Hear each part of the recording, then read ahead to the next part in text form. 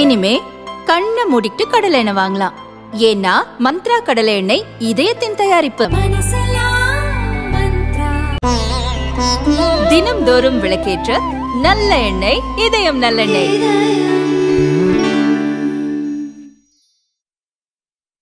கோவையில் ampere vehicles என்னும் electric two wheeler தயாரிப்பு நிறுவனத்தை துவங்கியவர் ஹேமலதா அண்ணாமலை. மின்சார வாகன தயாரிப்பில் சாதித்த ஹேமலதா பெண்களுக்கு வேலைவாய்ப்பையும் உருவாக்கினார். அடுத்ததாக வேளாண் துறையில் அவர் கால் பதித்துள்ளார். தொழில் வந்து ஆண் பெண் பாராபட்சமே கிடையாது. தொழில் அந்த ஐடியா எவ்வளோ நல்லா இருக்குது, அந்த ஐடியாவில் எவ்வளோ சிறப்பாக நீங்கள் உள்ளே போயிருக்கீங்க, அதில் எவ்வளோ ஆழமாக இறங்கியிருக்கீங்கிறது தான் மேட்டர், வேறு ஒன்றுமே கிடையாது. ஸோ அந்த தொழில் வந்து எங்களுக்கு வந்து கரெக்டாக செட் ஆனது காரணம் வந்து பார்த்திங்கன்னா, அதுக்கு முன்மாதிரி என்னோட கணவர். அவர் வந்து ஒரு எக்ஸ்பர்ட் இன் எலக்ட்ரானிக்ஸு, எக்ஸ்பர்ட் இன் பவர் ட்ரெயின்.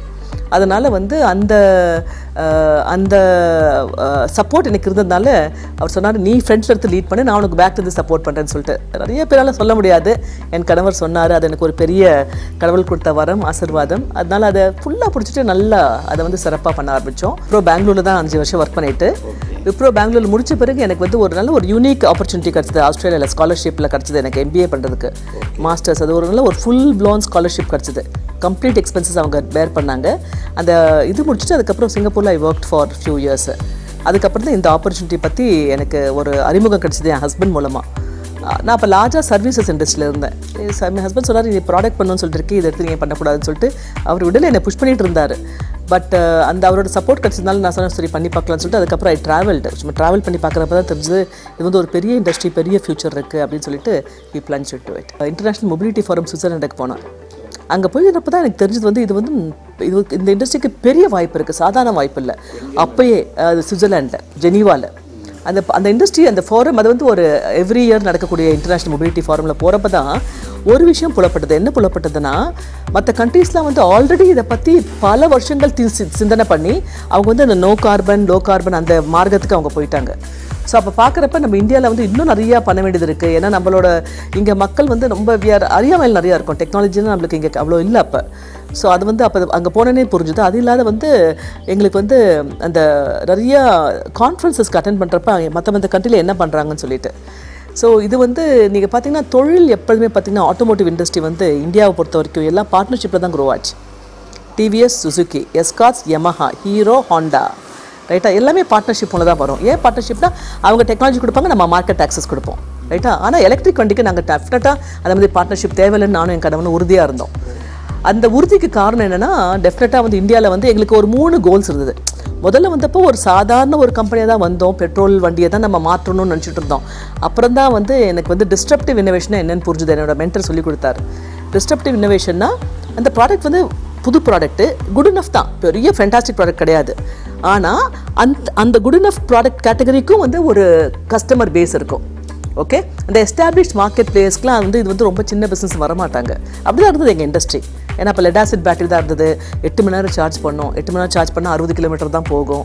அந்த மாதிரி தான் இடர்பாடுகள். பட் அதுக்கே ஒரு மார்க்கெட் இருந்தது. யார் market? Largely women, senior citizens. அவங்களோட நீடே வந்து 30 to 40 கிலோமீட்டர்ஸ் தான். ஓகே, அந்த காலகட்டத்தில் வந்து அந்த சொல்யூஷன் வந்து ரொம்ப யூஸ்ஃபுல்லாக இருந்தது. வெஹிக்கிள் காஸ்ட்டும் கம்மி தான். மோர் தென் என்வாயர்மெண்ட், எங்களுக்கு வந்து affordable mobility for the rural markets, அதுதான் எங்களோட கோல். அப்போலாம் என்வாயர்மெண்ட் பற்றிலாம் எங்களுக்கு வந்து ஒன்றுமே தெரியாது.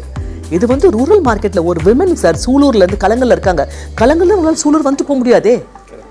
ஓகே, அவங்களுக்கு வந்து பார்த்தீங்கன்னா நைட் 8 மணிக்கு வரணும்னா ஒரு டிரான்ஸ்போர்ட் வந்தால் டக்குன்னு வந்துட முடியும், ரைட்டா. ஸோ அது ரொம்ப ரொம்ப முக்கியமான ஒரு தேவையாக இருந்தது. ஸோ அதனால் நாங்கள் வந்து இது வந்து ஒரு ஏன்னா பாருங்கள் எப்படி ஒரு மொபைல் ஃபோன் வந்து ஒரு தாக்கத்தை ஏற்படுத்துது. இந்தியன் கன்சியூமருக்கு சூட்டபுளாக இருக்கான்னு பார்க்கணும். ஏன்னாங்க நம்மளோட grid conditions, power conditions, road conditions எல்லாமே டிஃப்ரெண்ட்டு. தட்பவெட்ப சூழ்நிலை இந்தியாவில் டிஃப்ரெண்ட்டு. அதனால் நம்ம அங்கே இருக்கிற ஒரு டெக்னாலஜி அப்படியே வந்து இங்கே பண்ண முடியாது, ஒர்க் ஆகாது.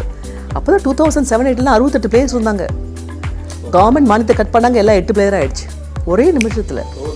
68 பிளேயர் இருந்தாங்க. எல்லாம் கவர்மெண்ட் மானியத்தை கட் பண்ண பிறகு every thing became collapsed. 8 player தான் இருந்தாங்க அப்போ. அதனால் நாங்கள் ஒன் ஆஃப் த பிளேயராக இருந்தோம். எதுக்கு சொல்கிறேன்னா, ஆழம் இருக்கணும், இருந்தால் தான் நம்ம ஜெயிக்க முடியும். ஆழம் இல்லாத நம்ம ஜெயிக்க முடியாது. இந்தியா வந்து இப்போ வந்து ஒரு அருமையான காலகட்டத்தில் இருக்குது.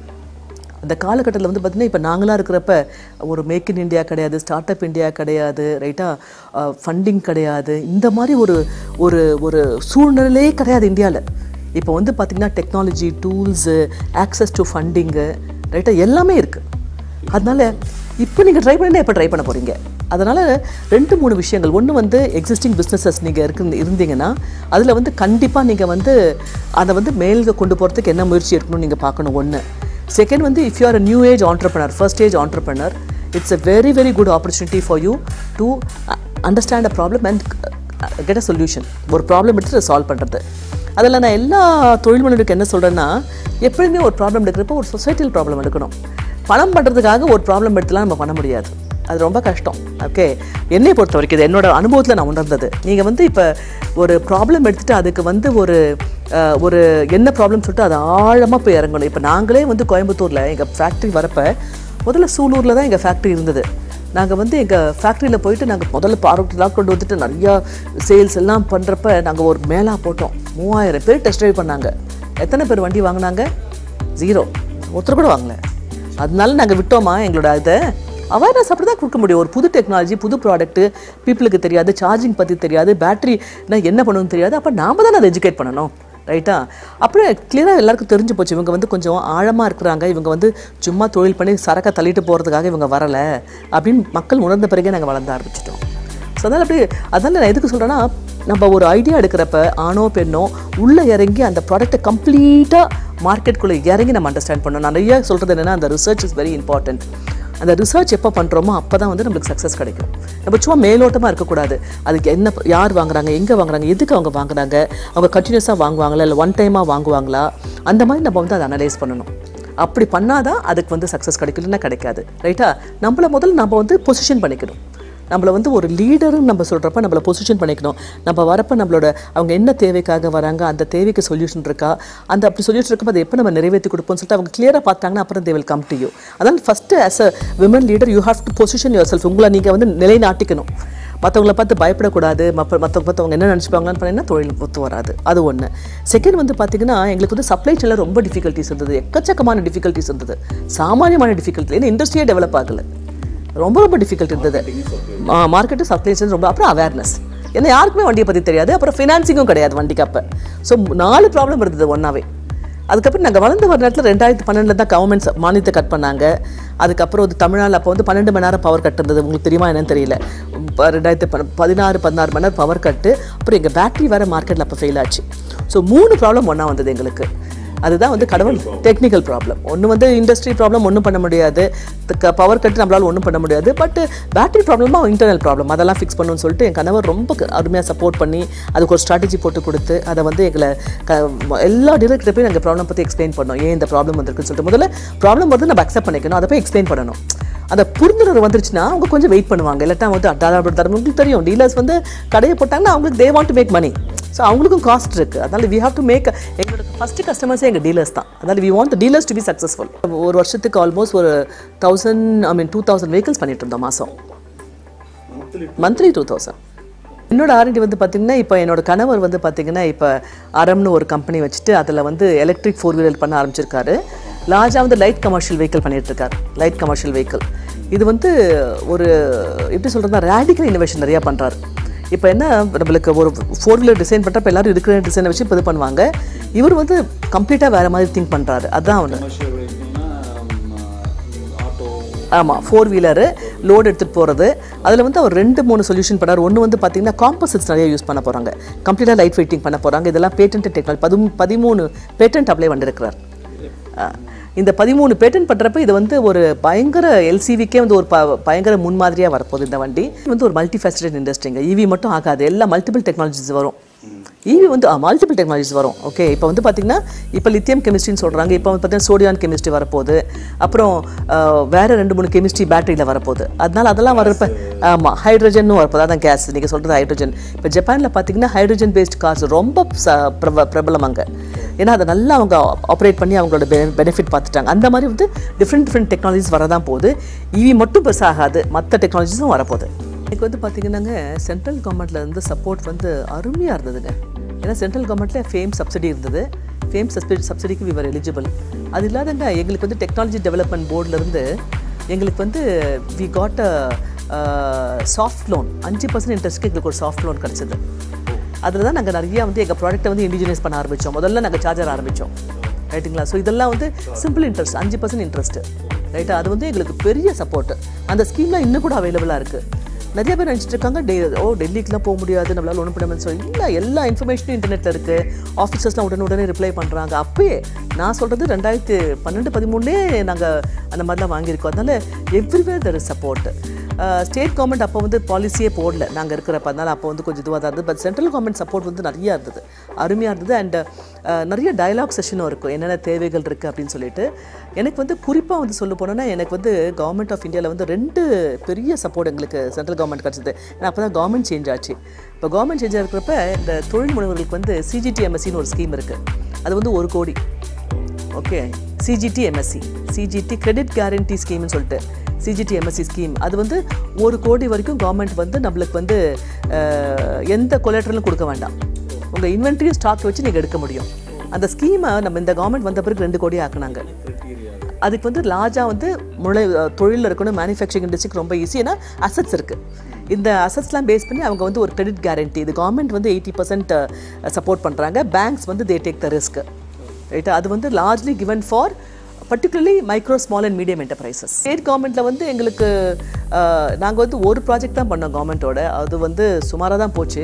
பட் அதுக்கப்புறம் ஃபாலோ த்ரூலாம் ஒன்றும் நடக்கலை. அதனால் ஒன்றும் ஸ்டேட் கவர்மெண்ட் வந்து வெரி ஆவரேஜ் தான் சார். இல்லைங்க, ஸ்டார்ட் அப்னு சொல்கிறப்பங்க அதான் நான் முதலே சொன்னேன் இல்லைங்களா, ஸ்டார்ட் அப்புங்கிறது நீங்கள் வந்து ஒரு ஆண்டர்ப்ரனராக ஆகணும்னு கட்டாயம் கிடையாது. நீங்கள் இன்ஜினியரிங் முடிச்சுட்டு நல்ல ஒரு கம்பெனி வேலை கிடச்சி அங்கே போய் 4 வருஷம் கூட போய் ஃபுல்லாக கற்றுக்கலாம், ரைட்டா? ஸோ அது வந்து நீங்கள் வந்து ஸ்டார்ட் அப்னால் நான் வந்து கம்பெனி ஆரம்பிக்கணும், நான் தொழில் பண்ணணும்லாம் அப்படி இறங்கக்கூடாது. முதல்ல போய் ஃபஸ்ட்டு என்ன தேவை இருக்குன்னு அண்டர்ஸ்டாண்ட் பண்ணணும். நான் வந்து ஒரு மெக்கானிக்கல் இன்ஜினியர். ஏன்னா மெக்கானிக்கல் இன்ஜினியர் எனக்கு வந்து நான் ஒரு எலக்ட்ரிக்கல் இன்ஜினியர் வச்சுக்கோங்களேன். எலக்ட்ரிக்கல் இன்ஜினியர் எனக்கு வந்து எலக்ட்ரானிக்ஸ் ரொம்ப பிடிக்கும். எலக்ட்ரானிக்ஸில் எனக்கு டிசைன் ரொம்ப பிடிக்கும்னா அந்த ஏரியாவில் போய் இறங்கி முதல்ல கற்றுக்கணும், ரைட்டா? ஸோ நம்ம உள்ளே இறங்கி போய் கற்றுக்கிட்ட பிறகு தான் நம்மளுக்கு அதில் என்ன ப்ராப்ளம் இருக்குது, அந்த ப்ராப்ளமை நம்ம சால்வ் பண்ண முடியுமா, அது நம்மளுக்கு திறமை இருக்கா, இல்லைனா நம்மளுக்கு யார் மென்டர் இருக்காங்க இந்த கைடன்ஸ் எடுத்து பண்ணுறது. ஸோ இது வந்து you don't just start up for the sake of starting. நம்ம தொழில் முனைவர் ஆகிறதுக்காக ஆக முடியாது, அது வந்து தப்புங்கிற. ஆமாம், அது இயல்பாக நடக்கணும். இயல்பாக உங்களுக்கு அந்த ஆர்வம் இருக்கணும், உத்வேகம் இருக்கணும், விடாமுயற்சி இருக்கணும், தன்னம்பிக்கை இருக்கணும். அதெல்லாம் தான் ஜெயிக்க முடியும். அது வந்து ரொம்ப ஆழமாக இருக்கணும், அடியிலேருந்து வரணும். அது அந்த மாதிரி இருக்கணும். எப்படி சொல்கிறது, ரொம்ப ரொம்ப கஷ்டமானது. இது வந்து சாமானியமான தொழில் கிடையாது. ஸோ எந்த இண்டஸ்ட்ரி இருந்தாலும் உள்ளே இறங்கி வேலை பண்ணுறதுக்கு ஆர்வம் அதிகமாக இருக்கணும், கேள்வி கேட்க திறமை இருக்கணும், போய் என்ன நடக்குதுன்னு கற்றுக்கணும், பார்த்தா கூட அதை இன்டர்பிரட் பண்ணி அந்த டாட்ஸை கனெக்ட் பண்ணணும். நிறையா இருக்குது அதில் விஷயம். அதனால சும்மாலாம் பண்ண முடியாது. பட் எனக்கு வந்து என்னை வந்து ஆளாக்குனதே வந்து நல்ல good mentors. We want to bring back women in manufacturing and we wanted to innovate through engineers from smaller towns, tier 2, tier 3, tier 4 towns. We want to do completely make in India. அதுதான் கோல். முதல்ல ஒரு commercial enterprise ஆரம்பிச்சுட்டு okay எல்லாமே இங்கே பண்ணணும்னு தான் வந்தோம். Okay, அதுதான் வந்து கம்பெனியோட சிறப்புன்னு சொல்லப்படுது. நானாக விரும்பி ஃபார்மிங்குள்ளே நுழைஞ்சிருக்கோம்.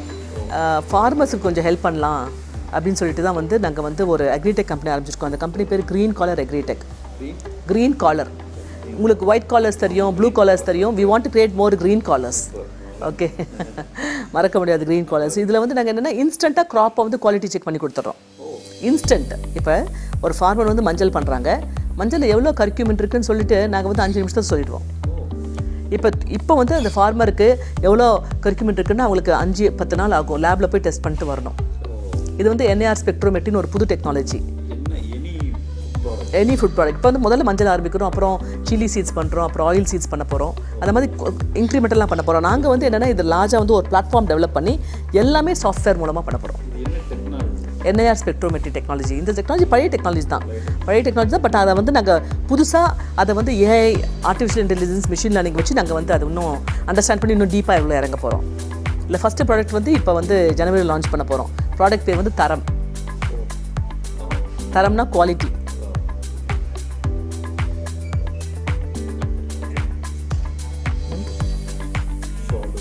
தேங்க்யூ.